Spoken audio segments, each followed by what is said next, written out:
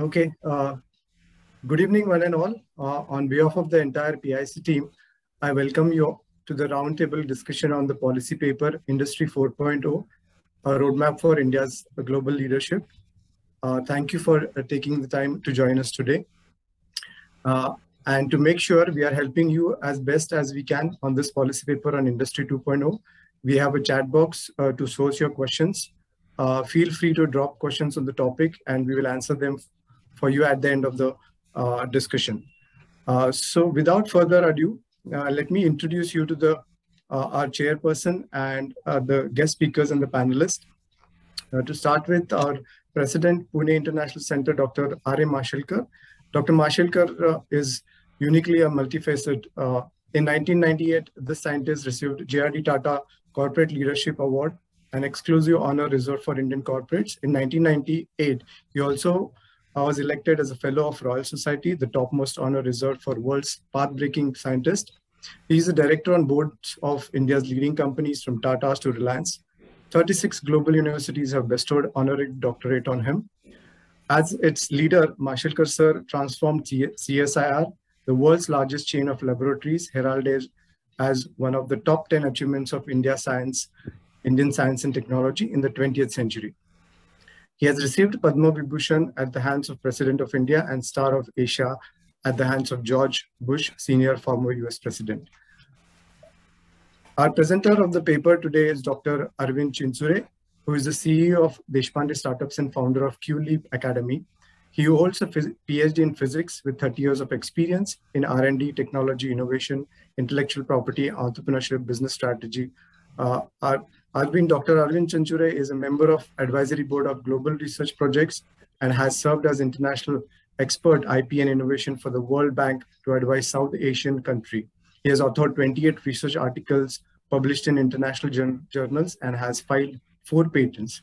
His latest book, as you can see, The New Age Organization, offers a breakthrough framework for all organizations to navigate rapid disruption and lead in the 4th industrial revolution. Then we have our panelist, Dr. Ijaz Ghani, who is currently a senior fellow at Pune International Center. He was previously lead economist at the World Bank and has worked on Africa, East Asia, South Asia corporate strategy and independent evaluation unit. He contributes economic opinion columns to Business Standard, Hindu, Financial Express, Mint, VOX, CEPR, and Project Syndicates. He also has edited several books. The other panelist is Mr. Madhukar V. Kotwal. He's graduated mechanical engineering from the University of Mumbai and joined L&T in 1968 and Powai works and retired in August 2016 as a whole-time director on L&T's board after nearly 47 years of his service. He was responsible for 2 divisions of the L&T group. Mr. Kotwal, a fellow of INEA, Indian National Academy of Engineers, has participated in several apex bodies. Mr. Kotwal is a member of Governing Council of INEA and chairman of its Pune chapter and is a member of Pune International Center. He is member of DAE Board of Research in Nuclear Science and independent director on board of Sanghvi Motors Limited and Kirloskar Ferrous Industries Limited and founder director of Nutantra Private Limited. We have with us Mr. Amit Paranspe, who is an entrepreneur and technology professional with over 3 decades of experience in software industry. He worked in manufacturing, retail, healthcare, with special focus on supply chain management. He's an early stage startup investor and mentor. Varied general interest across multiple areas: technology, healthcare, public policy, geopolitics, history, economics, and infrastructure. Our guest speaker and panelist is Rujuta Jagtap, who is the executive director of Saj Test Plant Private Limited, who also is a second generation entrepreneur. Saj is into manufacturing of test equipments like dynamometers, control systems, data acquisition softwares, and many more. Rujuta has prior experience with Tata Steel Mumbai, handling their international sales and marketing for all global markets and domestic sales and marketing for institutional business in Maharashtra. She is the first woman chair of the Indian-American Chamber of Commerce in the year 2021 and director on the board of MCCI. She is also vice Chairman of Indo-American Chamber of Commerce. So without taking more time, I would now request Dr. Chinsure to take it over from here. Over to you, sir. So thank you, Mandar. It's such an honor and privilege to be part of this, panelist, eminent panelist, and of course, my guru and mentor, Dr. Mashurkar. Always when I see him, it's always an inspiration. And today, if I have to say what led me to write policy paper, I think the credit goes to Dr. Mashurkar, because like a student, I have learned how he has been able to contribute both nationally and internationally. Sir, thank you very much for all your support, guidance, and encouragement and blessings. So with this, let me start a brief presentation. This brief presentation is to just give some background and context to this very important strategic policy paper that we undertook in PIC. So, and then also I will share the core framework, which is a part of this policy framework. So I will spend some 10 to 12 minutes. And of course, we have very eminent, diverse, experienced panelists from World Bank to MSME to representing large company, and also very, very multifaceted personalities. So let me begin with sharing why do we need to think about fourth industrial revolution, and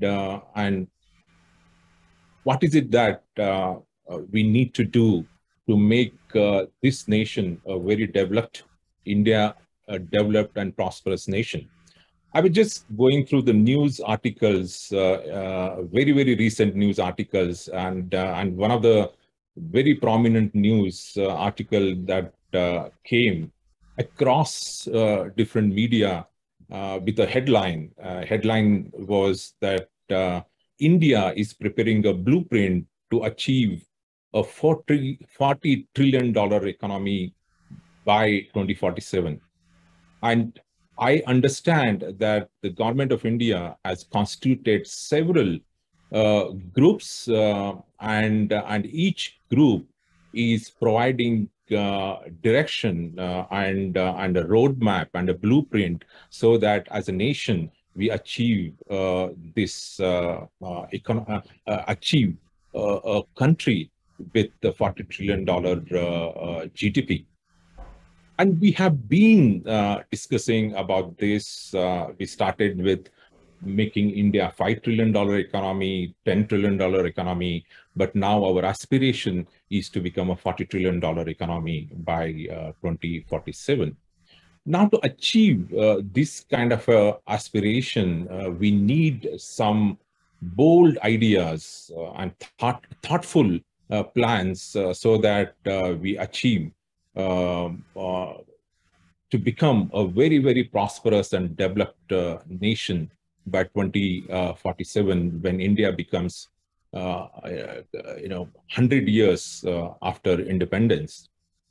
Let me just briefly talk about the four industrial revolutions in the last few centuries and what has been the impact of these industrial revolutions on India. The first industrial revolution that was powered by mechanization from steam power that began in 1780 and in UK. And exactly 100 years, almost 100 years, we saw the second industrial revolution somewhere around 1870, and that was powered mainly by electricity, and we as an industry went into the mass production, assembly line production, and so on, and that changed the entire industry, entire paradigm of doing the business. Again, after 100 years, we saw the third industrial revolution in 1970, and that was due to our internet computers and IT and automation. And then now from somewhere around 2013, we say that we are living in the fourth industrial revolution. It's very interesting to see that how these industrial revolutions have impacted in the growth and economy of India. Very interestingly, the first industrial revolution and second industrial revolution, our economic growth declined. One of the reasons the economic growth declined is because we did not participate in the first two industrial revolution. In 1970, we as a nation became independent and we participated in the third industrial revolution. And whatever growth that you see in India from IT industry, pharma industry, automotive industry, and many sectors that led to the economic growth, a steady economic growth in India. But what I see is that India has the potential to prepare and lead in the fourth industrial revolution.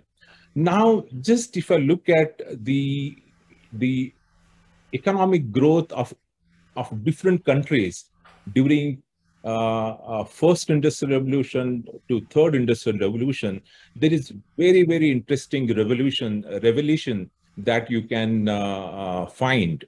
So if you look at India's contribution to the global GDP during pre-industrial era was as high as 22%. So India, in that sense, was a very, very economically prosperous nation.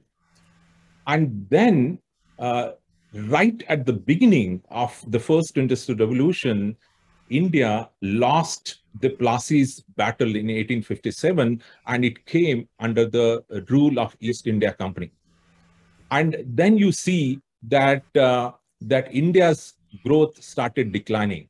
When we came to the second industrial revolution, by the time we were under British rule. And then we looked at, when you look at the third industrial revolution, during that, India became a free nation and India could really participate in the third industrial revolution. Whereas if you look at, say, country like UK, prior to pre-industrial era, their economy was very small, very tiny, but you see that their economic growth substantially increased both in the first industrial revolution and second industrial revolution. What surprises me is US. US did not even exist, or in that sense, economically visible in the first industrial revolution, but US took a lead in the second industrial revolution, and you see the kind of economic growth that US could achieve.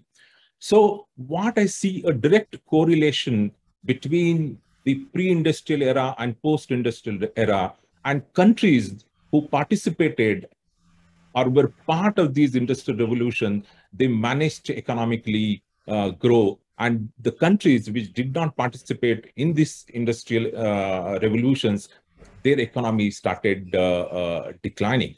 Now, the question is, how do we, as India, prepare ourselves to lead in the fourth industrial revolution? I see that this is the first time as a nation we have the right resources, technological power, right talent, and entrepreneurial spirit to see that we can, in fact, prepare and lead in the fourth industrial revolution. And perhaps we can even have a potential to define the fifth industrial revolution. But for this, we need a framework, we need a model, a holistic approach to achieve that leadership.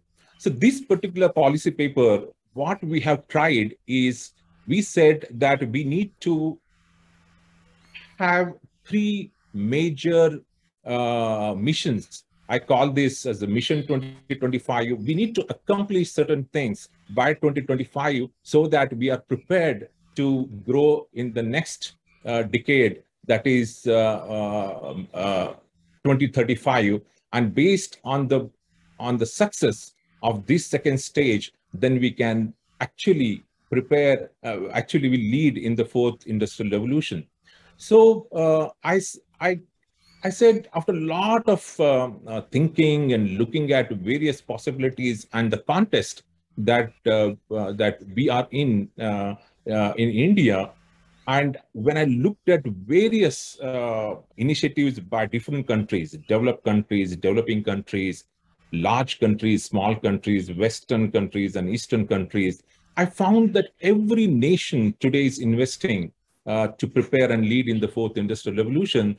And I thought we need to have our own blueprint or a game plan to succeed. So in the first Mission 2025, we need to ensure that we initiate certain capability buildings that will lead to establishing them as our core capabilities. For example, when I look at, say, in the next 2 to 3 years, as a nation, we need to be focusing on digital and data, and ensuring that we will use sensors and automation. The whole focus of this initiate to establish phase is to ensure that that we become actively part of digital economy, and also ensure that we are at least Industry 3.0 compliant, and we prepare for Industry 4.0. And in the next decade, we need to ensure that whatever core capabilities that we have built in the first phase, we integrate and build connected and smart products, services, and platforms. This is the phase where Industry 4.0 becomes a very, very critical. And my gut feel is that 4.0 will peak during this decade. And once we have these connected small products, services, and platforms, we should now start thinking how can we multiply by networking and these core capabilities, so that we build very intelligent, autonomous, network connected platforms and platform of platforms. This is the phase India can now ensure that not only we are Industry 4.0 compliant, but also slowly we move towards Industry 5.0. So these are the three phases by which India can start planning its journey to become a prosperous nation. But for this, we need certain fundamentals. For example, we need to invest in our digital and physical infrastructure to ensure that we become digital. We start building connected and smart products and building intelligent platforms and platform of platforms. What I have seen during my research is that India is investing heavily in building physical infrastructure. There are programs where India is investing 1 lakh crore to build these physical infrastructure. Now it is very important that though we have a digital India initiative, we need to ensure that we now invest in digital infrastructure. For example, how do we quickly adopt and launch 5G connectivity? We also have a smart city programs in India, and we ensure that by 2025, all these 100 smart cities are completed and meets the objective of being a smart city. And from there, we need to see that in the next phase, we need to integrate these physical infrastructure and digital infrastructure to build smart national infrastructure. We can even think of building digital twin of cities, because already we have smart cities. Now, why can't we build and think of creating these digital twin of cities? We can even think of connected cities because we have smart cities, and now we can start looking at connecting to the towns and villages, and possibly we become a smart state. And from there, in the last phase, we will create a very, very connected, network, intelligent national infrastructure.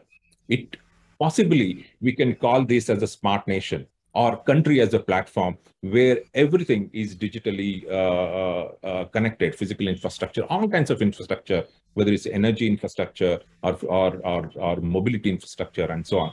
I think if we can start building this kind of a roadmap, I believe that we are able to achieve and lead in the fourth industrial revolution. Just physical and digital infrastructure is not sufficient. We need to look at creating our own indigenously cutting-edge technologies, particularly the core technologies of Industry 4.0, like data, AI, cloud, simulation and modeling, and so on.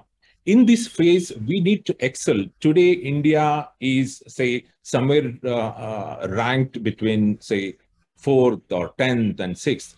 But this is the time we need to invest building the indigenous technological core capabilities to become, say, top 3 in the world. And then we move to the next phase where we use these technologies to build platforms where there are convergence of different technologies like operational technologies, information technology, biotechnologies to create systems and platforms that will have a larger impact both to the industry and nation. And once we have built this capability, we need to now see whether we can move towards building intelligent, sustainable, self-aware, autonomous, interconnected ecosystem of platforms. And perhaps this is the time we might even bring certain new concepts of Industry 4.0 so that we are ready to compete and lead in this era. For this, as an industry, I feel that we need to create and introduce digitalization in the both larger companies and smaller companies. This is the time where we can even create some 25 or 100 or 50 Industry 4.0 lighthouse enterprises so that they become example for us to adopt. So industry should be at least 3.0 compliant. If not, they are taking the journey towards Industry 4.0. But in the phase 2, they must be connected and smart enterprises. And here we actually take the core concept of cyber-physical system system in production and mass customization, and perhaps building the new business models during this phase. And then we create this very intelligent autonomous enterprises where these enterprises are connected in the entire value chain of industry. And perhaps we will now slowly start thinking, instead of having large enterprises or manufacturing things, we might even start thinking whether we can build local production or distributed production using more local resources. So this is just a very, very basic summary of this policy paper. Of course, it is a 40+ page, very, very detailed description of each and every phase and what, as a nation, we should be doing. And in this whole process, it's extremely important that we build right kind of a talent or a human capital to ensure that we succeed in this journey of becoming a leader in the fourth industrial revolution. So just to conclude, and so the previous revolution decided the development of a nation. So I strongly feel that this industrial revolution will also decide the development trajectory of nation. Now, the question that I have is, will India take this once in a century opportunity to propel the country into prosperous and developed nation. If I talk to and listen to Dr. Mashelkar or many thought leader and industry leaders, or to that matter, even being in Hubli and looking at the young entrepreneurs who are developing some of the cutting edge solutions, I think it is possible. So my answer to this question is yes, India can do it, and India can take this opportunity and lead in the fourth industrial revolution. So let me stop. I know I took a little bit more time than expected, but it was very important that that I give the context, why this is necessary, and what is the policy paper talks about. So let me take a pause, and now we have this panel for the roundtable.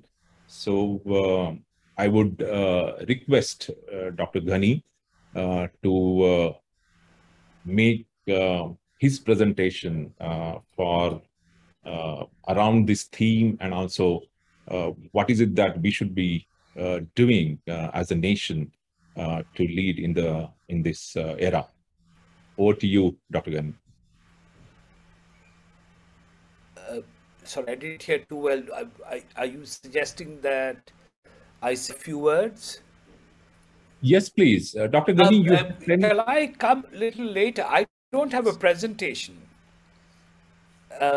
I'll come up later on in the discussion. I mean, the key question is, you have set forward a vision. How will India achieve that? Is something I'll focus later on. Yes, please. So then may I request Ms. Rujita Jagtap. She is the person who represents MSME. She runs her own enterprise, and also she's very, very active both at MCCI Industry Association and also Indo-American Chamber of Commerce. So Rujita, over to you to share your thoughts, ideas about this policy and overall from industry perspective. Thank you so much, Dr. Chinsere. Thank you, Dr. Mashelkar, and the rest of the colleagues, Dr. Ghani, Dr. Koswal, Paranspe, as well as Mandar, and the team of PIC for inviting me here to join the panel. I would be, of course, speaking from the MSME perspective because I belong to an MSME. I am an MSME enterprise.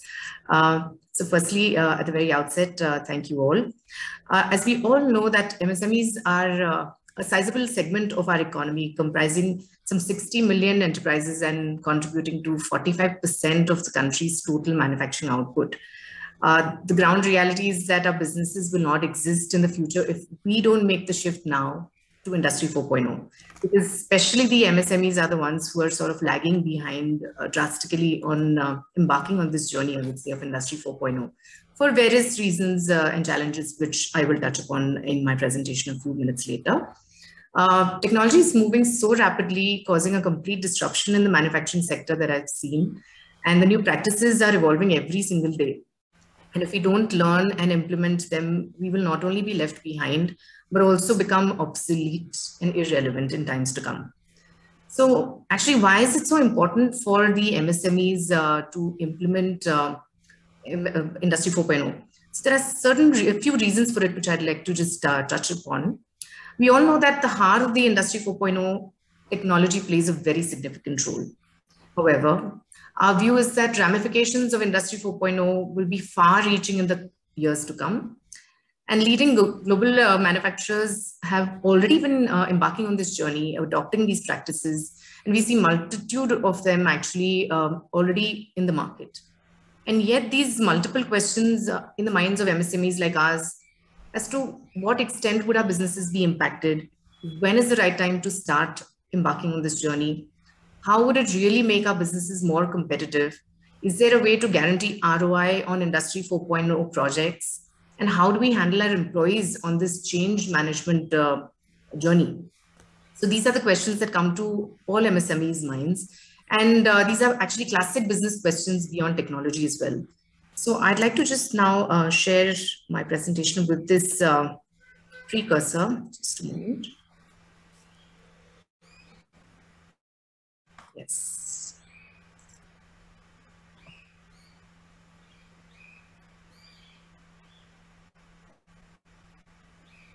So is it visible in the slideshow? Yes, please. Yes, Rujita. Okay. Right. So, of course, we all know of course, Dr. Chinsere touched upon the transitioning of the different revolutions that we've had so far and what they all entailed and how we have to progress ahead. So I wouldn't spend much of time here. What is the Industry 4.0 gamut? So we, of course, know, most of all of us actually know about this, the umbrella that we have under Industry 4.0 and the technologies that exist under it, right from artificial intelligence, machine learning, Internet of Things, RFID technologies, digital twinning, 3D printing, and so on and so forth. There are ample number of them. And for MSMEs, there would be a lot of them which would be very befitting to their enterprises, depending on the industries that they're in. So let's look at the current status actually of Industry 4.0 in India. We're actually looking at almost 13,90,000 crore by 2023 is what we are expecting that India should achieve in terms of Industry 4.0 implementations. US, China, Japan, UK, Ireland, Sweden, and Austria are already way ahead on this journey. And we in India are lagging behind. That's the current reality. We being the 6th largest manufacturing country, we still need to focus more on this platform. We have been focusing on Make in India and other initiatives of the government, but Industry 4.0 needs to be given a special focus now. The government aims to actually augment the share of manufacturing in GDP to 25% from the current 17%, as we all know. Another aspect which we're looking at is basically, we've seen a lot of MSMEs having standalone systems in their organizations, which are actually completely independent of each other. For instance, a lot of organizations don't even have ERPs in their organizations. So embarking on Industry 4.0 is going to be quite a tough challenge for them. So that is the current situation. Also, integration of these physical systems on the cyber platforms, because all these companies are in their very much infancy stage when it comes to any kind of digitalization in their organizations. So micro, small, medium, that's MSME platforms or MSME organizations or SME organizations have little access to automation technology due to high cost barrier, which is one of the major roadblocks that we've seen. The other challenges which we see all across MSMEs is non-awareness of technology. Typically, most of them are not aware what are the technologies under Industry 4.0, which are the ones relevant to their business enterprises, and which are the ones that they need to start off and how that journey should be undertaken. They don't have a systematic approach most of the times towards modernization because it's more on a case-to-case basis and more on a need basis. That's what we've seen. And typically there's a lot of sort of non-willingness to adopt new technologies because most of the MSMEs may have employees across the runs, people who've been experienced, but they are not very much system-oriented, and the newer generations. So it's a mix of millennials and baby movers as well as experienced manpower, which actually is a little hesitant to change and embark on any kind of digitalization platform because of the risk that they associate with it when it comes to changing, otherwise become redundant. So make the change or become redundant. So that's the risk they look at. Availability of cheap labor in India is another aspect due to which MSMEs are reluctant to actually adopt automation because they directly relate that to an expense. Volumes of products is not very high, and hence the perception or the myth is if it's a discrete manufacturing niche company and not into batch production, then Industry 4.0 is not for me or not for us. That's the kind of myth they're looking at. And non-availability of skill set to adopt this automation. Clearly, there is a lack of clear digital vision in these organizations, lack of data analytical capabilities because they don't really have, a full-fledged IT department. They work with smaller, ADP departments, which don't have those capabilities. They don't have a digital culture. They don't have a digital footprint. They don't have, any kind of visibility in that direction. Data security, they're very, very averse to cloud platforms also, because they are, they think that's associated with risk of letting go of their technology. And that's the reason they don't get on. And lack of standardization. So typically they think, MSMEs think automation is only for the larger organizations. The investment is directly proportional to the investment capacity. So unless and until MSMEs are going to expand, they may not want to invest into automation typically.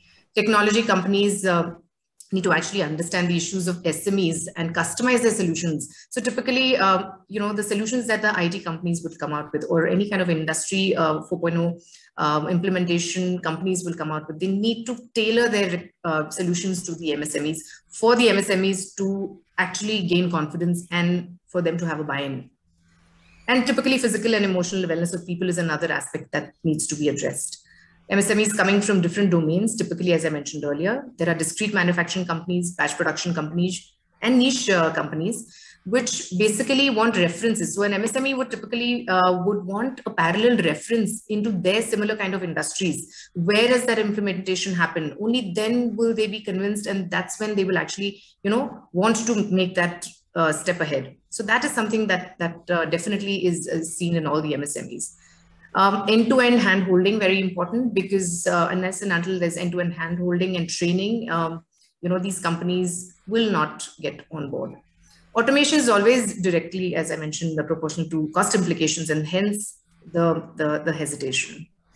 What are the suggestions that we're looking at when it comes to getting higher success in implementation of Industry 4.0 and MSMEs?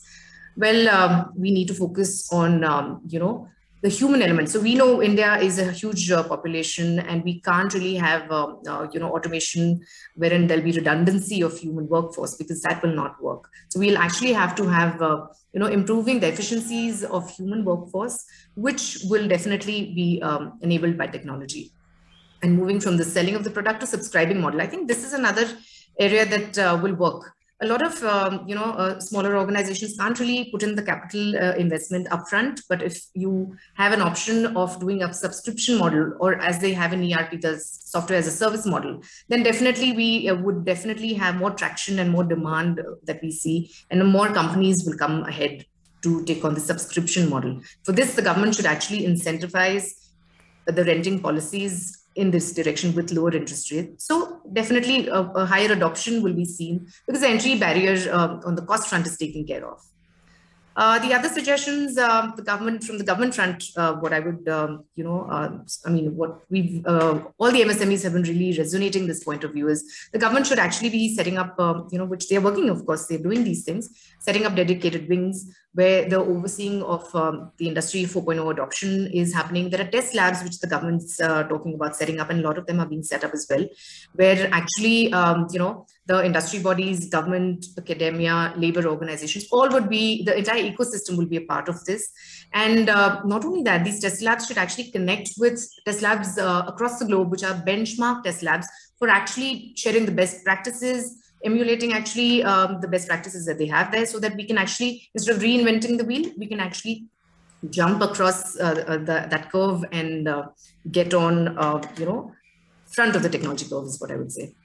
And as a policymaker, the government should look at, as I mentioned, financial incentives to MSMEs, like tax breaks, subsidies to, make this more affordable. Continue the push with initiatives like smart cities, Digital India, Make in India. Industry 4.0 also needs a constant push in this direction.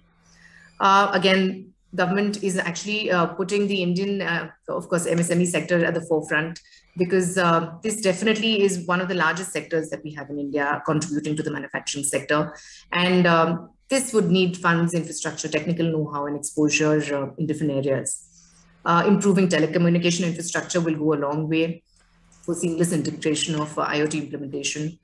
Formulating adequate cybersecurity policies, which will address their concerns on security, encouraging FDI and improving the ease of doing business in this, and involving the stakeholders is very much needed. These are some of the policies. I'll not elaborate on these. These are the policies that government has already announced in this direction, which definitely is a huge plus. National Manufacturing Policy, Center of Excellence, National Program on Artificial Intelligence, Mission on Cyber Physical Systems, etc. And academia. So when we come to, of course, Industry 4.0 implementation, we definitely would need fresh, people from the academia who are experienced at least theoretically on these technologies. And of course, if they've worked with companies who've already implemented these, that goes a long way as well. So with the academia, these are the expectations that the MSMEs have, that there should be enhanced quality of teachers and modernizing the learning infrastructure there. The teachers should be actually also working with the industries to get the actual implementations and teach that to their students of how it's actually, what are the challenges, how is it getting implemented. The real experience, the theoretical experience should come out from the practical experience that they've had with the industry. So we would urge the faculties to actually also work parallelly with the industry as well. Aligning the courses or the curriculum in tandem with Industry 4.0 requirements, which is going to be realistic and more dynamic and with the changing needs of the industry and relevant with the updated content. Focusing more on practical result-oriented knowledge over theoretical, and promoting a culture of research in upcoming areas like Industry 4.0, and to act as testbeds of innovation and new learning. Participating actively in the massive open online courses is very important, and collaborating with industry peers. The last few slides, basically the benefits that MSMEs will get by embarking on this journey of Industry 4.0 are immense. Some of them I've just highlighted here. Would of course lead to major labor productivity and quality of the products manufactured. Also, demand for the products manufactured will go up, and thereby the capacity to meet the demand, and therefore there will be more job opportunities. Low-skilled jobs will be eliminated, but there will be more jobs created by upskilling yourself in this direction. And increasing the capacity will have a positive effect, as I mentioned, the job creation. It automatically leads to enhancement or improvement in productivity, quality equipment uptime, inventory management, safety, and multiple other benefits. And of course, sensor-based automation in the organization's connectivity, data analytics are some of the most popular ones that MSMEs are looking for. Lastly, these are the 8 focus areas that all the organizations should look into while embarking on the journey of smart manufacturing. So these basically, just to touch upon these briefly, when it comes to business shifts. So we talked about this earlier. They need to make the transition. They need to ensure that the manpower is reorganized and restructured in the businesses to align with the needs of the Industry 4.0. On the technology front, it'll cover the evaluation and selection of the technologies that are aptly suited to your organization. So not all the technologies would be relevant. The ones which are relevant need to be adopted. On the data analytics front, as we know, data is the foundation of any Industry 4.0 initiative, and therefore we need to ensure that this is used to its full potential. Connected systems, we need to ensure it'll involve convergence of IT and OT and taking the shop floor to the top floor. Talent readiness, which I talked about earlier, we need to upskill our manpower, the existing ones, to learn and adopt these new technologies. And on the innovation front, digitalization provides opportunities, but if you want to make your businesses truly smart and connected, innovation is a must. In our products, processes, this needs to be leveraged to help in transforming our businesses positively. Safety and security of people, assets, and cyber safety are going to be critical in the Industry 4.0 environment, where not only organizations, but also nations are facing a threat. And lastly, business processes need to be aligned and revamped over the conventional business processes in tune with the digital world, because only that will lead to successful implementation of Industry 4.0. So thank you all for your patience and your time. Thank you so much. So thank you, Rujita. I think you gave an introduction, to the Industry 4.0, the challenges that MSME and as an industry that you face, and then what is, potential opportunities and what kind of roadmap that one should look at when implementing Industry 4.0. So thank you very much. I know that we have, done 45 minutes, just the introduction part. So Dr. Ghani, would you like to come now, or should we? Sure. Yes, I can come. Yes. This is an excellent panel discussion, and I've learned a great deal from it. Dr. Arvind, you have provided a vision on how technology is going to evolve over the next 2 decades, and what India, India is likely to follow that technological path. The big question said, how will it be achieved? And some of the questions I've been watching on the question answer sessions, how will it help or hinder India? Questions like, is it just about modern services or manufacturing? Is it about jobs or lack of jobs?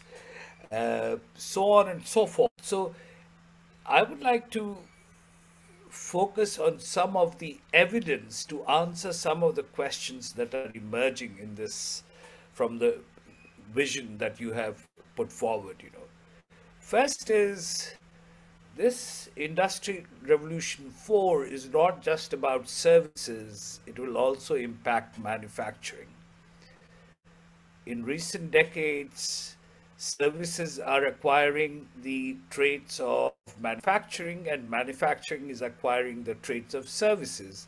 When you sell a car, you also sell the service of computer-enabled service and update and upkeep of the motor vehicle. So it's merging. So it's about both the manufacturing and the services sector, and how the digital revolution for infrastructure will impact.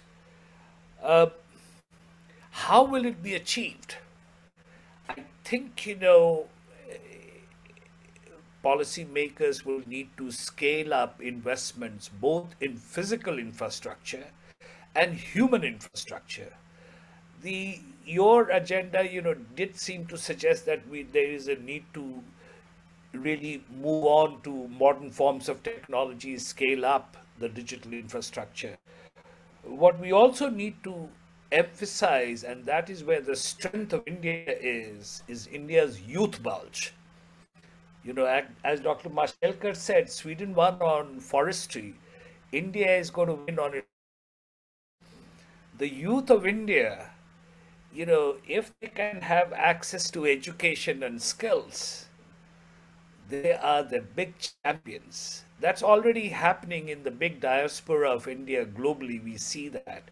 All we need to do is to scale up investments in education domestically so that the whole country benefits and achieves the vision of 2047 you have in mind. The next question that comes up is, what about jobs? Will enough jobs be created? I mean, we did examine this, and, there's a long-standing debate of, do create more job or modern services. We looked at the ASI NSS data, and clearly more jobs are being created in the modern services sector. But it's not modern services versus manufacturing. India has to take off on both manufacturing and services and take advantage of the Industrial Revolution 4 to propel higher growth and more jobs both in manufacturing and services.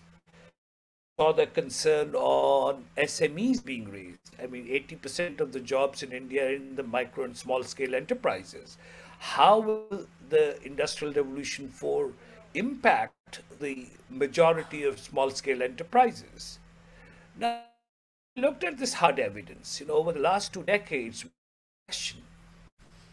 where are the micro enterprises growing in India?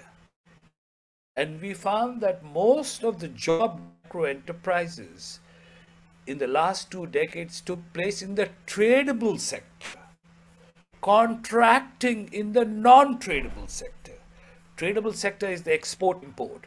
So there is an explosion of micro enterprises in the tradable sector, which is benefiting from global supply chains, outsourcing, technology. So we need to just keep marching ahead, There are a couple of things missing which we need to add on Industrial Revolution Vision 4. One is, the role of urbanization in this.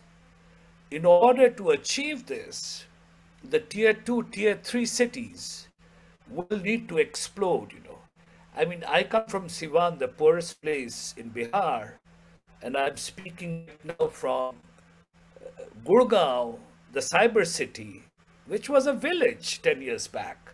Today it is a cyber city. It has taken off.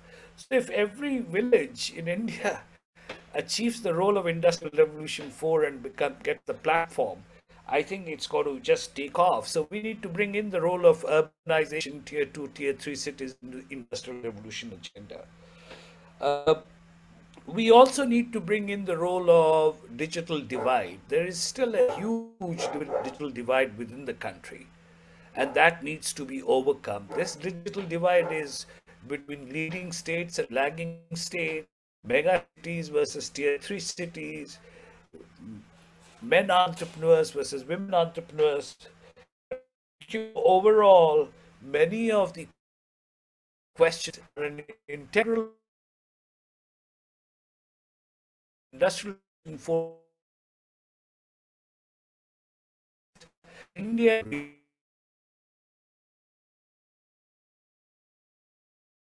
Bulge. It is this youth bulge which will propel India to a much higher level. Thank you. Thank you very much, Dr. Ghani. I think you touched very, very important points that that needs to be considered to achieve the vision that India wants to become a developed and prosperous nation. So you're absolutely right.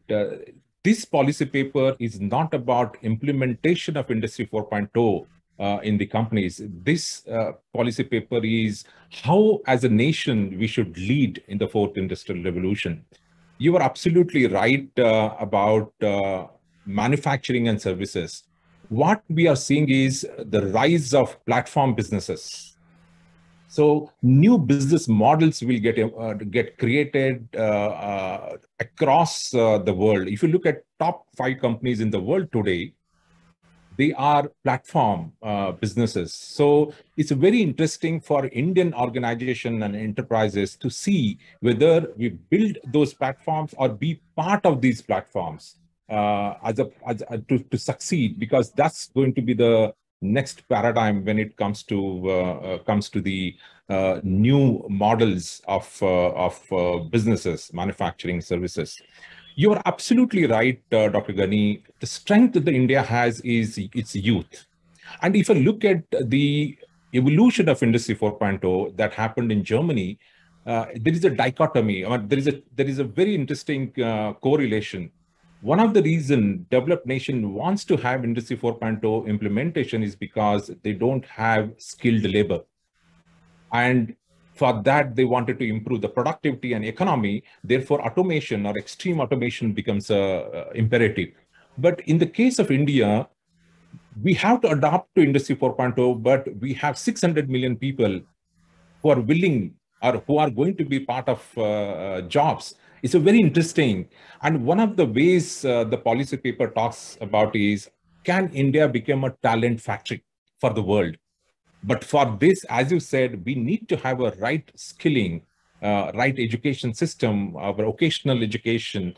I think that is going to be very, very critical. Otherwise, it's going to create a lot of challenges. So, of course, every point is so important. Either I will think about it and add, and I will have a separate discussion with you. But thank you very much for your inputs. So, of course, there are a lot of questions in the chat box. We will look at those questions and then respond as we proceed with this roundtable. So thank you, Dr. Ghani. Now comes, Dr. Kotwal. I think you have seen large industry like L&T, for example, massive Indian multinational. So knowing large other industries, and you are contributing to being on the board of Kirloskar and many other companies. So let us all hear about your thoughts, comments about how India can lead in the fourth industrial revolution. Thank you very much, Dr. Chinchure. And it's been really, my task has become very much simpler after the excellent presentations, both from the MSME side as well as covering some of the issues which really are critical for Indian growth. I would like to start with a little bigger picture. I would like to pick upon the statement made in your report, Dr. Chinchure, as to where are we headed? What do we want to be after 100 years? and used very good words, advanced and prosperous nation. Now, if you really dive a little deeper and then look at the total advancement of a nation like India, then I think it's a far departure from mere trillions and how many millions or trillions you're producing. And therefore, in addition to, I'm not saying as a substitute, but in addition to whatever targets are given in terms of GDP terms or in terms of the trillions of dollars we want to become and therefore become leading economies, I think there are a few crucial questions which we have to add on into the same metrics. Now, these could be of two types. One is the social type and the second is the environment. Now, when you come to the social aspects, one thing I was really looking at and I was a bit disappointed to find, in fact, you look at the inequality. I'm sure all of us will agree that as we have progressed, the inequality in the country has not really reduced. And now if you look at just inequality rating itself, there's a very good rating system which is on three pillars. One is public services, which are the spending that is there on education, health and social protection. This is one pillar. The second is on a progressive tax pillar. How is the nation and the members of the nation taxed? Are they taxed fairly and so on? The third pillar is the workers' rights pillar. Okay, the labor rights and fair wages and so on. Women's rights, minimum wages, so on. So these are the parameters. Now, interestingly, there are 155 countries covered in this index system. And in the first pillar, public services, we rank 141 out of 155. Now, coming to the second one, which I was very happy to note, that we are number 19. I couldn't believe this, that on the taxation issue, because obviously of the recent past and the many measures which have taken place, supported by a very high-end technology framework. That is the reason why we are probably ranked higher. But in the last one, the workers' rights, labor rights, fair wages, we are 151. Now, on the whole, we rank somewhere like 139. Now, let us stop here to think that what do we want to be as a nation in, say, 2047? Do we want to say that we have a 40 trillion economy? Yes, we are. And I'm sure with all those inputs that you have given, there is a good direction for that. But are we going to be happy with that? Are we going to be, is the nation going to be really advancing and becoming more prosperous in its entirety? Now here I want to make up, as you rightly said, I have been exposed to larger industries and so on, but I have had an opportunity to look at what really happens also in the smaller sector and in rural areas. Now there's a huge gap, as we all know. Therefore, what would be ideal is for all of us to put our heads together to really apply the best of these so-called 4.0 technologies, but in areas where they really matter. If there is a smart city, I would like to have a smart village. And it is only when we look at that sector and then you grow that, you would find that the nation will become prosperous. Now, it is very important, therefore, to come up with indices. I know that there's always a dispute whenever you talk about any index, because some people will say, oh, that is not right, doesn't capture Indian requirements and so on. So let us come with an Indian sector, Indian index, which captures these various factors. And like what I've learned in the industry, nothing works without PDCA, plan, do, check and act. There's nothing which is a policy which will work forever. It has to be checked out with feedback. And therefore, what we need is a very strong feedback loop for whichever plan we make. Very often we look at programs which are launched with great intentions. But unfortunately, the ground realities speak a different language, and we find that the real effect of that is not felt. So we need a PDCA action in anything that we say. I would very strongly recommend that in your own vision, you would look at those aspects. So these are social aspects. Now come to the environment. Now we all know that we are going to be in an era which is going to be different, and especially by 2047. the kind of impact that climate change is going to have on the country, and especially because of the huge disparity that exists, we have to apply our minds on how to again apply the highest of technologies to really sort out those problems which hurt the nation at its real core. Now, on the other side, we have got excellent examples. So it's not to say that we have not been doing this. Now look at the simple thing like the Aadhaar. It's the use of an excellent technology, but is addressing problems which are absolutely the grassroots problems of the country, and has got capability of doing much more. So it's a great innovation applied in a way which touches the lives of people. You look at the recent thing of having bank accounts, hundreds of thousands of bank accounts have been opened with the smallest people. That is progress. That is what will make India prosper, because you will have distribution of that kind of a growth and a wealth and so on. Now come to the other side. We recently had a great success story. I'm sure Dr. Mashelkar will support. In fact, he has been saying this in so many fora, that look at the way we developed vaccines. A country like India, we are so proud that just a few days back, the mRNA vaccine developed in Pune by Genoa Pharmaceuticals has already been put up for trials. So this is the power of technology. This is what we have been able to achieve with the highest of technology. But what is it addressing? The health issue. So what I'm trying to say is, when you look at 4.0, Industry 4.0 is just one small facet of it. We are talking about a nation 4.0 or India 4.0, then it has got several more parts to it, and this is what I would like to emphasize. So when you talked about large industries, it is quite natural. In fact, whatever you said, for example, the tech is sure, not only L&T, but there are so many other very progressive industries, and not only large, small, even MSMEs. As Rujita was saying, there are some who have already absorbed these technologies, they are already implementing it.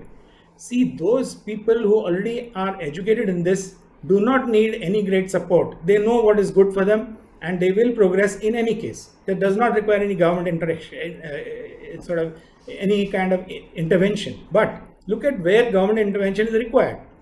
We are very, very sadly lacking in research, basic research, the number of people who are actually employed in that. Now, I'm not talking about just the investments in laboratories. There are huge investments. How has it touched the lives of people?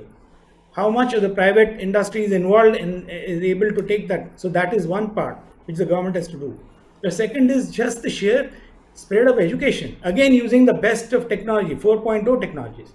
So here I just was in fact going through the various approaches, and I find, and I'm sure you would have already seen it, but UNCTAD, United Nations Conference on Trade and Development, has come out with an exceedingly good report only recently in 22, which talks about 4.0 and inclusiveness, how to make that merger happen. And I think for India, it is a must. I was in fact quite amazed to read in your paper what Japan is doing. Japan, being such an advanced country, has still got Society 5.0 as the aim, the major focus of their growth plan. They have not forgotten that even they need to have a kind of involvement of people. So now coming to the implementation part, I very strongly believe that implementation in a country like India has got actually, it's like a group of countries, if you will, with various dimensions in terms of progress.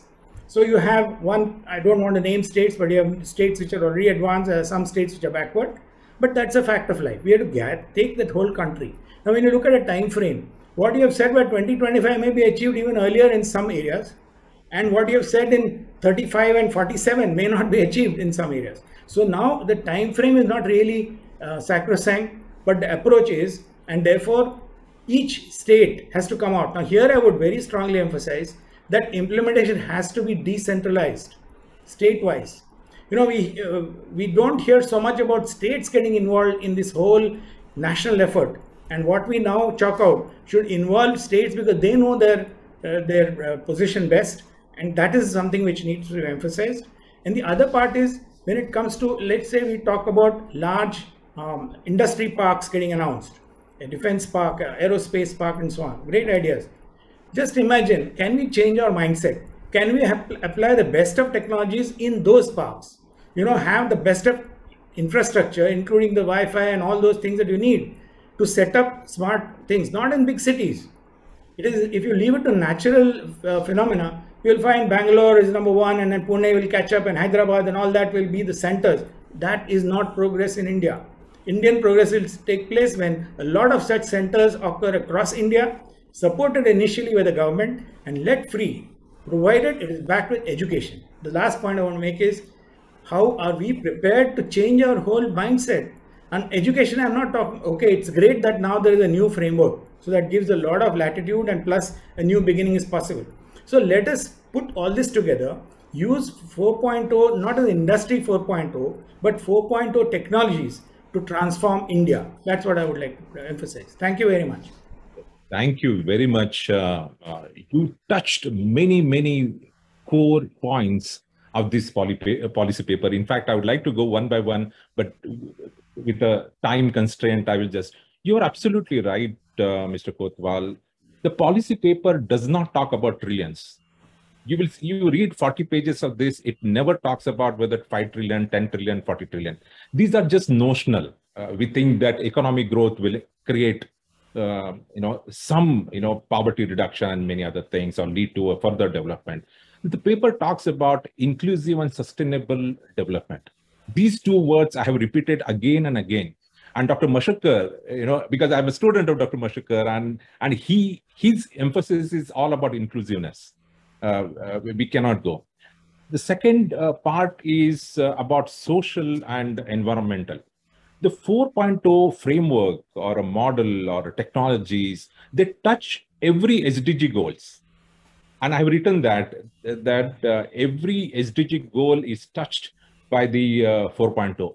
One of the most, say for example, if you look at environmental, the 4.0, when I have a startup I'm mentoring, which applies IoT and other things to reduce the power consumption.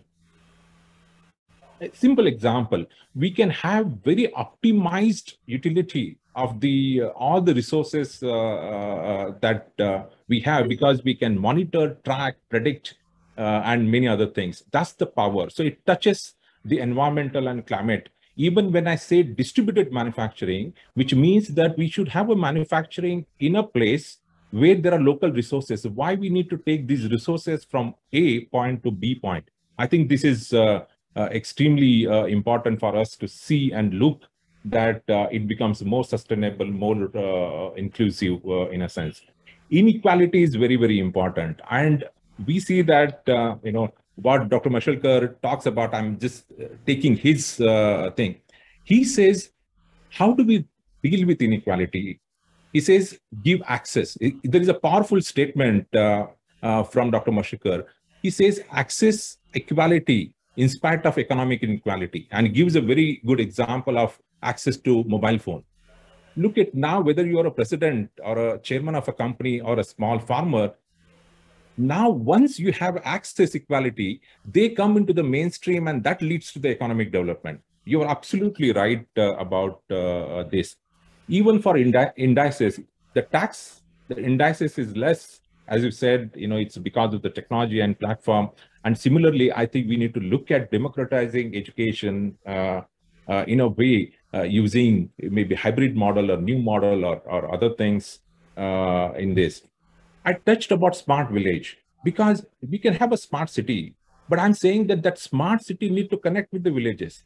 All the services that are available in the city, they should also have an access to villages. So the vision in the paper is, how do we make a smart nation where every village is connected and every city, every state. So I'm saying, go step by step from a smart city and connect to the smart state region to the smart nation. I think that will democratize all the government services, bring visibility, transparency, openness, and other things. Smart SEZ, you're absolutely right. We cannot have a SEZ because today many manufacturing companies want to come to India, but they are saying that we are not even digital. Even we are not Industry 3.0, how manufacturing will grow? So it's extremely important that we build those core capabilities within India so that we can attract more and more manufacturing companies because of, 1+1 or geopolitical issues. We can really take. Government R&D, you're absolutely right. See, what is happening in the R&D, I have written in the policy paper, Now, government has invested thousands of crores in AI, say, or robotics, but we are working in isolation. In this world of Industry 4.0, we need to be connected. We need to be, looking at things not discrete, but holistically. Otherwise, these will be very, very discrete. And as a nation, we will not be able to think. So, of course, I can go on discussing about this, but I have taken that point. I will discuss with you and also incorporate in the policy paper. So thank you very much. So now we request Amit to present his views. Amit, over to you. Yeah, I think some excellent points have been made by Dr. Ghani, Mr. Kotwal, and an excellent MSME perspective by Rujuta Jagtap. So I have very few additional things to add. I just had listed a few points from different buckets that I'll just talk about in the next 3-4 minutes. So I think there was some reference in the paper about hardware and what we need to do in that hardware. I'm specifically talking about 5G or some of the new technology hardware. And I think one of the areas where government and large industries can support this whole process is being Atmanirbhar in some of these core technology areas, whether it's 5G, 6G, semiconductors. I think some of these things are foundational to a lot of the things that we are talking about. And to the extent we can focus on building those core technologies, products in India, I think it will be quite crucial. The other point that I want to make, just to step back about overall Industry 4.0 and 5.0, I mean, ultimately, and it's fairly obvious to say, but still needs to be said that ultimately, there are core metrics that any manufacturing company or any company is looking at. Right? It's going to be lower costs, higher revenue, lower inventory, and whatever other metrics that you can come up with, right? So ultimately, pushing a technology to a manufacturing company and especially to an MSME company is not always very effective. The companies need to see clear benefits derived from using these technologies. And to the extent that there are those top level goals for any sized company and demonstrations done with successful adoption of technology to see these specific metrics. There was one reference about reduced power consumption using IoT, for example. I think those case studies and those examples need to be highlighted very effectively. In other words, for any new technology, it needs to be a pull. It can't be a push in all cases. I mean, we can do some groundwork for push, but pure push will never work. Ultimately, they have to see, the companies have to see value and economic and sustainability value. Again, if that value is counted in some specific sustainability goals, like again carbon emissions and things like that. Another quick point that I would like to make is on the upgrading basic research institutes that Mr. Kotwal talked about. I think that's important. We need to continue to do that. Even today, I think we probably don't have some of the best manufacturing technology related programs in our colleges and universities. And IITs have some good programs, but I think a lot more needs to be done in that area. And you mentioned about R&D. I think, yes, it needs to be done more effectively. But again, there, I would just mention an overall number for India, which is still under 1%. We're at 0.8 of GDP.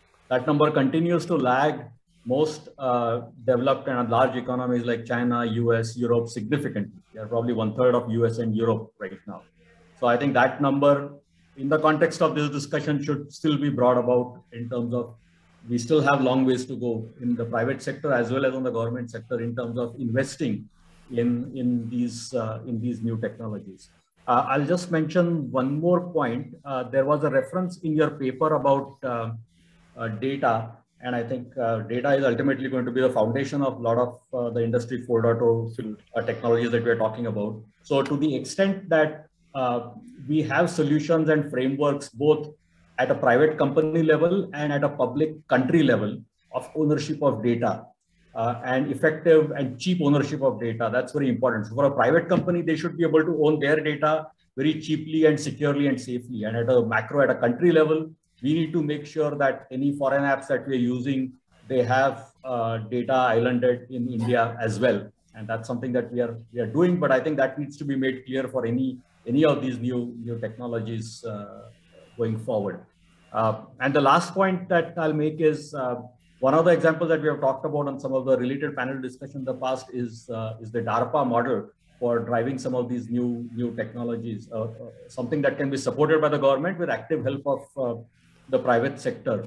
I think that can be explored by the government for some key sectors like infrastructure, defense, to drive some of these new technologies via academia and industry, and effectively help in developing some of these new technologies and being Atmanirbhar in it. So I think I'll just stop there.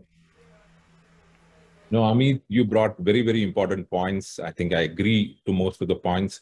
And some of the points were more related to R&D and others. I think I would like to hear, and all of us are eager to hear Dr. Mashelkar, his thoughts on this. But you're absolutely right about pull versus push. And it is about the business solution, not a technology, fascination to technology and implementing those technology. I think I agree to this. So I know it is 6:15. There are so many things that we can discuss. Yeah. This is a topic that is emerging, very new. We need a lot of this discourse, but it's very important that we hear from Dr. Mashelkar and then possibly see whether we have some time to have further discussion. Address the questions, yeah. I would suggest that we do the Q&A first. I mean, to be fair to those people who have joined us. So Mashelkar sir, there might be some questions to you also. So if you suggest, we'll take the Q&A, or your remarks and your inputs will be welcome, because there will be some questions to you also maybe. All right. Yeah. No, I'll try to be brief. First of all, thank you, Arvind, Ijaz Bhai, Rujuta, Amit, and Madhukar Rao. You are absolutely splendid. I learned so much during the last 75 minutes. Your deep insights were absolutely incredible. I would just make 3 or 4 key points. I think the first point is the issue of human-centric development that Madhukar Rao talked about. Human has to be at the center. There is no question about that at all, as a matter of fact. And therefore, how do we do that? For example, technology with a human face. Somebody mentioned about that. You talked about villages. It's interesting. This is an issue of civil society, which I shared on the other day with Ijaz Bhai and Indar. There is a cover page story on Anjani Mashelkar Inclusive Innovation Awards. There are 11 awardees who have created not best practice, but next practice.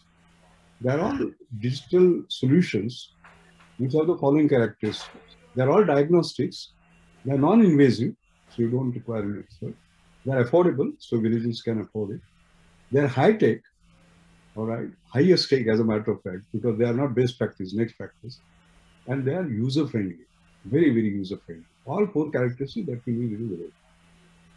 It's incredible the way you have these young people, the Yuva Shakti, has thought about these problems rather than making money to bring social good. I won't have time to sort of do that. Please have a look at these, So technology with a human face to create what you rightly said as India 4.2. Not just Industry 4.2. Industry 4.2 is a sub-part of it as a sort of a development assisted by digital transformation. That is number 1. The second point I want to make, and I always repeat that, it is not about digitization, which are old processes that you digitize, basically, and you remain inefficient. But it is about digital transformation. I always give the simile of a caterpillar, basically. It has to be transformed to a butterfly. You can't convert a caterpillar into a faster caterpillar. You remain where you are. So how do you do that digital transformation? That's why I like the word that Rujuta used about digital culture, because there has to be a mindset change, as a matter of fact. The man and machine has to go together, and there has to be that change. How do we do that is adequate. The jobs and jobs I'm seeing from the Q&A or the questions that are being asked, there's a deep concern about jobs, and absolutely right. In fact, one expert had said that 70% of the kids that are going into the school today will have jobs which don't exist today. So what do you teach them? You talked about education. How do you teach for jobs which don't exist today? So you require certain fundamental like dealing with complexity, because this is a VUCA word, volatile, uncertain, complex, and ambiguous. Not linear, but non-linear way of doing it. COVID was receding, and then you got the Ukraine war, and it is affecting everyone. So complexity, then cognitive flexibility, critical thinking, emotional intelligence, and cooperation. It is not man versus machine. It is man and machine, basically. It's not robots. It is cobots as we move along. So when we talk about Industry 4.0 and Industry 5.0, that's very human-centric, by the way. People are saying, you dealt with the productivity, you dealt with the efficiency. Now let's look at the human. Human can't be on the periphery. Human has to be at the center. And the final point I would like to make, because as people always say, dangerous optimist. See, the story that is very close to my heart is the lilies in the pond. You know, there is this pond where there are these lilies which have the habit of doubling up every day. That means on day 2, there will be twice of day 1. Question is, if the pond is full on day 30, what would it be on, when it will be half full? 29, right? 1 day earlier. On 28, it will be quarter full. 27, it will be 1/8. And 26, it will be 1/16. 1/16 is 6%. So if you go there on the 26th day and look at the pond, what do you find? It is almost empty. Would you imagine that in 4 days that would be full? Now that's the model, that exponential thinking, aspirational, and the thinking of abundance is what we need to have. I mean, all said and done, as you know, Izaz Bhai, for example, or Indian IT experts were just $10 billion 20 years ago. Today, they are $150 billion. If you look at light emitting diodes, 7 years ago, it was just 0.8% penetration. Today, it is 82% penetration. What is fastest? You have already heard about Aadhaar and JAM and so on and so forth, how rapidly we have moved. So there have been exponential. I don't know how many of you heard about, participated in the discussion that I had with Mukesh Ambani on the Asia Economic Dialogue. 23 years ago, they were just a $1 billion market cap company. Today, they are $200 billion market cap company. And as he explained, it took them 15 years to move from 1 to 10, 5 years from 10 to 100, and 3 years from 100 to 200. I'm just giving exponential examples with an abundance mindset, pointed mindsets. And again, going back to lilies in the pond, India is lilies in the pond on the 26th day. And we are talking about the 38th day. So we can make it, provided we just don't think about Industry 4.0. Industry 4.0 will help us in the growth. It is important to become an economically powerful nation. As my Guruji, Dr. Vijay Kelkar always says, the best security for India is becoming an economically powerful nation. And best strategy for India is 10% growth year after year, as far as the security is concerned. So there is no denying about it, but it has to be an inclusive. That's the point. So thank you very much. Thank you very much, sir. Always enlightening, very inspiring. Listen to you. Every word, every sentence penetrates into our minds and heart. Thank you, sir. So I know we are 6:23.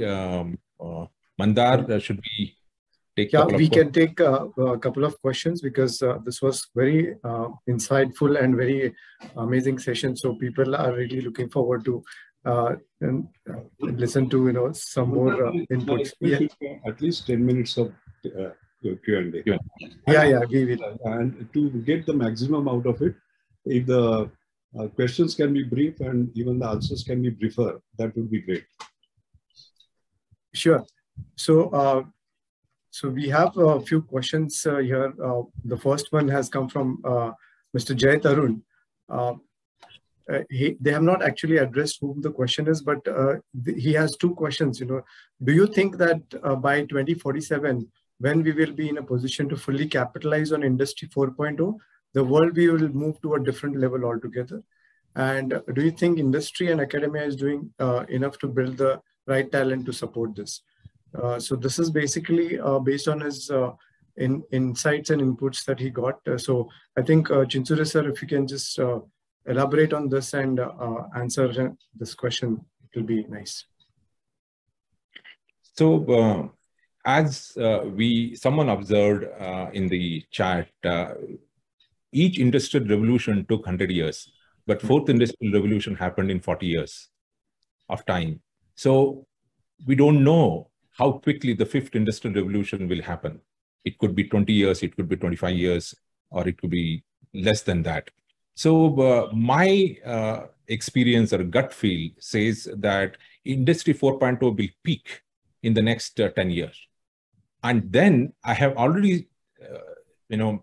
Mukesh Ambani talks about fifth industrial revolution, and he has his own version of fifth industrial revolution. And there is a lot of discussion that is happening in the around the theme of fifth industrial revolution. Dr. Mashirkar said fifth industrial revolution will be human-centric. And I have my own thoughts about fifth industrial revolution. I'm saying that perhaps the consciousness becomes a very important element. So maybe later sometime I will elaborate my thoughts on fifth industrial revolution. So he's right. Therefore, in the 2035 onwards, we cannot just rely on becoming leader in fourth industrial revolution, but we need to start thinking about fifth industrial revolution or preparing for a fifth industrial revolution. The Mission 2047 includes fifth industrial revolution. Mr. Kotwal. Yeah, I just want to add to what you said. Two things come to mind immediately. One is the advent of 6G. Now, I'm sure it will happen in the next 15 years, and it will completely transform sharing of information, sharing of, actually having the kind of interaction of a kind which we cannot even imagine today. The second is the whole transformation that's taken place in the field of genetics and bioengineering, or whatever you call it, the combination of engineering with biology. This is going to take completely new turns, and these two can be completely transformational, even for India. And therefore, this is not a goalpost which is static. It's a running goalpost, and we have to keep running hard and be among the leading nations. It's not that we can ever be a leader in all cases. Thank you. So going to the next question, sir, thank you so much for answering. I think Kotwal sir had briefed about, going to the villages and rural India, focusing there with the technology. This question is very relevant by Mr. Nagaraj Reddy, asking is how important is inclusion of tier 2 and tier 3 cities to gain maximum GDP benefit of $40 trillion US. So Kotwal sir, if you can take this question. Yeah, so there are two aspects here. We can reach trillions of dollars in many routes we can follow. But what is more important in developing tier 3 now, in fact, we should look at tier 3 and even the smaller villages, is not really for only looking at the trillions we get, but from the transformation we will have in job growth, where it really matters, and in improving the standard of living in those places, which really matter. So trillions will come out of maybe big and small and medium industries in various places adopting the technologies which have been enumerated, but they will, it's going to be difficult to have progress in those areas, tier 3 cities, for example. It is going to be difficult, but that is that thing which we need to tackle. The rest of it will take care of itself in a way. Thank you. Yes, sir. Yes, sir. I may just come in on this question. That's a very important question. Tier 2, tier 3 cities. Somebody said, what is it that India does once a week? And the answer was that we create one unicorn a week. Unicorn, as you know, is a 1 billion valuation stock. Yeah, okay. Now this was unheard of 5 years ago. This has happened today. That's number one. That is again the lilies in the pond story. The second part is that last year we had, the total was 88, out of which when it had reached some 50, 55, I did an analysis. I thought they would be coming from IITs and IIMs and so on and so forth, the IB institutions. No. 50% plus of them were from tier 2, tier 3 cities, and some of them were dropouts. Can you just imagine a tier 2, tier 3 city, 26, 28-year young boy having a market cap of sort of $1 billion? You know, so why that has happened is that digital access, like I say, access equality, right? Because the cloud was there, it took care of storage, the software, open source software, that took care of that, then data, and as you know, the cheapest in the world, like mobile data consumption, 4 rupees per GB and so on. So all these factors allowed this tier 3 young boy to do something which would not have been able to do. So access equality, despite income inequality, that is the solution.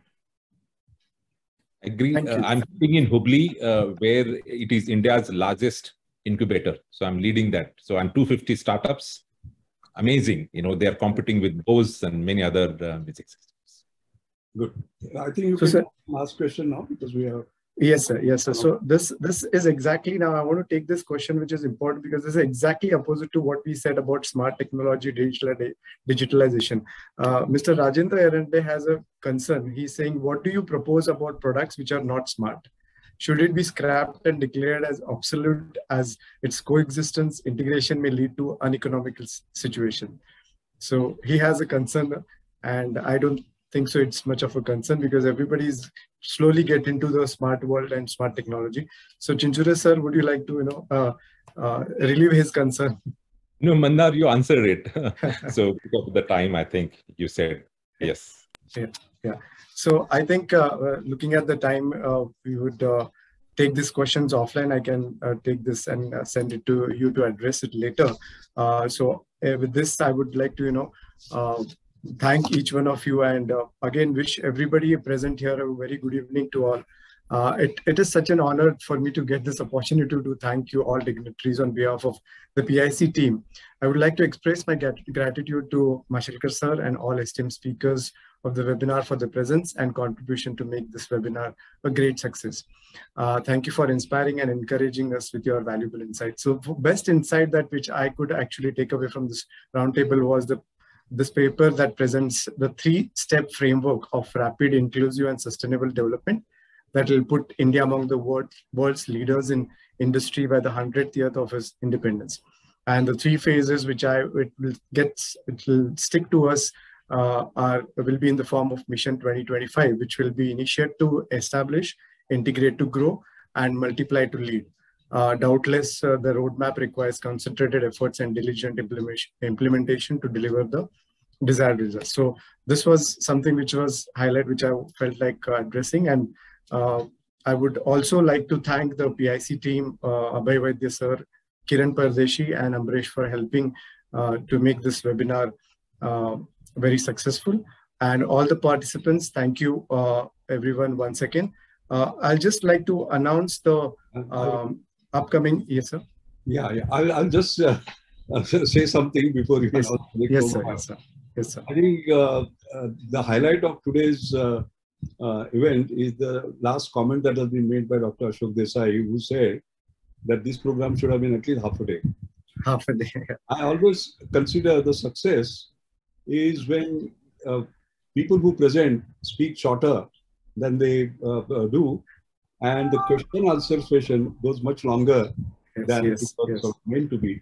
And this suggestion about half a day implies that we have made some sense. So absolutely I'm grateful to sort of all of that. That's what I wanted to say. Yeah. In fact, I was also asking Rujita how she could cover such a wonderful, exhaustive presentation in just 10 minutes. And I requested her for the presentation. Yeah. So coming to the next event announcement, we have this book discussion webinar, Price of the Modi Years, which is scheduled on the 29th of March, which is a Tuesday from 6 p.m. to 7 p.m. Indian Standard Time. And the author and speaker is Mr. Akar Patel, who is the chair of Amnesty India. Our own Vice President of Pune International Center, Dr. Vijay Kelkar, will be the chairperson. And discussant will be Mr. Shankar Iyer, analyst, author, and columnist, and member of Pune International Center. So stay updated on our website, and we will soon get in touch with you with the link to register for this event, and look forward to see you all in our upcoming event. And I thank you all once again for your contribution to this wonderful webinar. Thank you so much. Good evening. Thank you. Thank you so much. Thank you very much. Thanks a lot.